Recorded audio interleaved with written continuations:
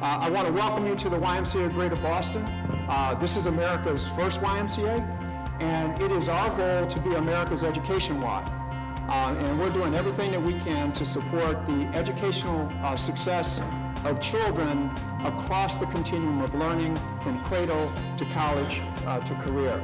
So in this room, we have the programs who are part of the summer learning community. There are 127 of them, serving over 10,000 students this year. By working together, we can actually imagine having every single student in Boston connected to a high-quality summer learning experience.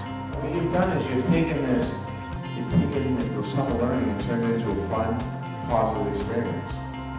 And that's something that's also important for our kids to understand, that they can have fun, they can enjoy themselves, but we're teaching them every single day.